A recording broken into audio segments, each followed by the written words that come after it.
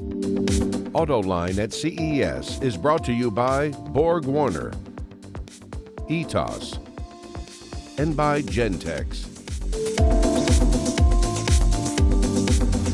Brandon Ferriman is running all the autonomy and ADAS stuff for Brunswick boats. And before we get into that, Brandon, I know Brunswick from bowling alleys. What's this boat stuff? Yeah, so Brunswick started as a billiards company back in the 1800s, right? And over its long time, it's had a lot of different companies, a holding company for a while. But more recently, we've sold off many of those other products and gone all in on the recreational marine space. We own Mercury engines, 18 boat brands, as well as Navico Group, which does a lot of the components and electronics on board the boat.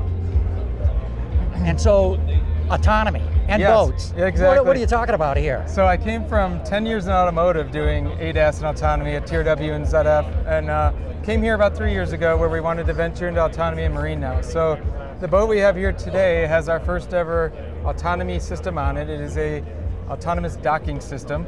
It's a series of 6 stereo cameras on board, paired with GPS sensors, all into a high-performance computer that's running autonomy software that is making real-time maps of the world around you as you come into spaces, and you can choose where you want your boat to dock.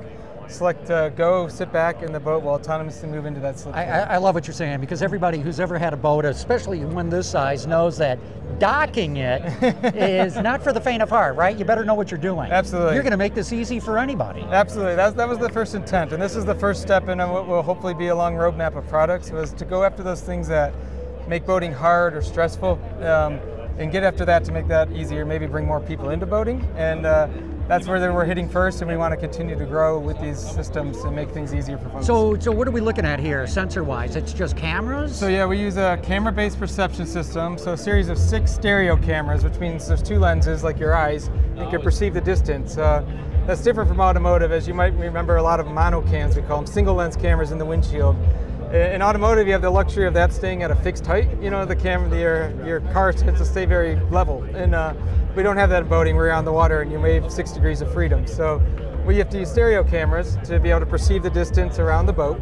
And you see around 50 meters or so around the boat, all the way around at all times, and build that real world map of you wherever you are, and you can choose to dock or move to different locations using the autonomous system. So what about like big ships or anything, or do they already have something like this? Some of it is starting to come out into the commercial area. That's not an area we play in. At Brunswick, we're in the recreational marine side of things, which would be for the private owners. We have 18 boat brands. Boston Whaler here is one of them. We have Sea Ray, Harris Pontoons, Lund Fishing Boats. Oh, the famous names. Exactly. We've got some great brands. We have Mercury engines. And John, this is important in rec marine. To be able to do autonomy, you need to be able to command the engines, right? And that Brunswick has been really uniquely positioned in that way, that we own an engine maker, one with the largest market share often too. And so, being just a startup in autonomy, you wouldn't have the ability to control the engines. And so we stopped short of being able to do fully autonomous features. And that's what's been fun here, is being able to do something in a fully autonomous way. Yeah, no kidding about it.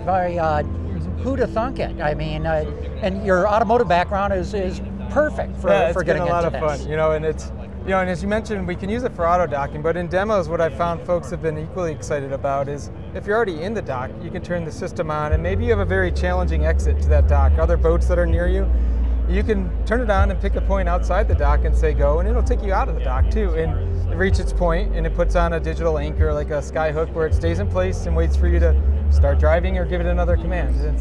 So is this debuting at CES, or is it already out? We've been talking about it for a bit now. We are now into 2025, which is the year this will now hit the market. So we are into the final phases of validation and expecting to make some announcements this year on commercial launch, and you will be able to order a boat this year with it on. So if I'm a boat owner, I'm thinking, I like this, what's it going to cost me?